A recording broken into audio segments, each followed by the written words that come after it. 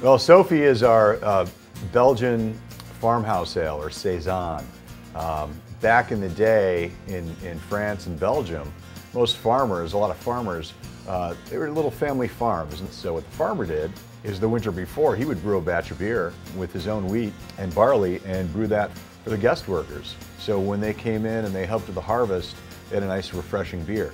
And those beers were generally strong enough to last from the winter to the summer, but also nice and refreshing. And then often they would either hop them extra or spice them right before they served them, give them a little bit more fresh flavor. We brew Sofie kind of the traditional way with all Pilsner malt. So it's got a nice pale character, it's got a little bit of haze in there, which is traditional. We actually take some of the beer out of the fermenter and put it into oak barrels. And in those oak barrels, we zest about 20 pounds of oranges. And we blend it all back together. Then you get a beer that's got a lot of that nice citrus nose on it, combined with that hop character from the Amarillo. And then you go into the body, which is, it's pretty highly carbonated.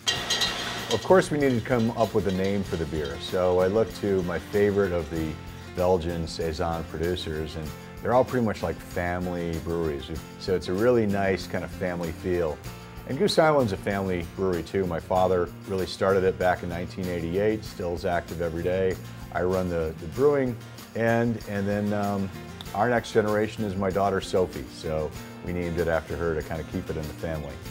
Sofie is a beer that has got a little bit of that Brett yeast still in the bottle with it, so it'll continue to develop a little bit more flavor as it stays in the bottle. So we put a 5-year date code on that. I know that Sofie's a natural with lighter tasting dishes because it's pretty light. We really like it with seafood. We like it a lot with raw oysters. We like it with sushi.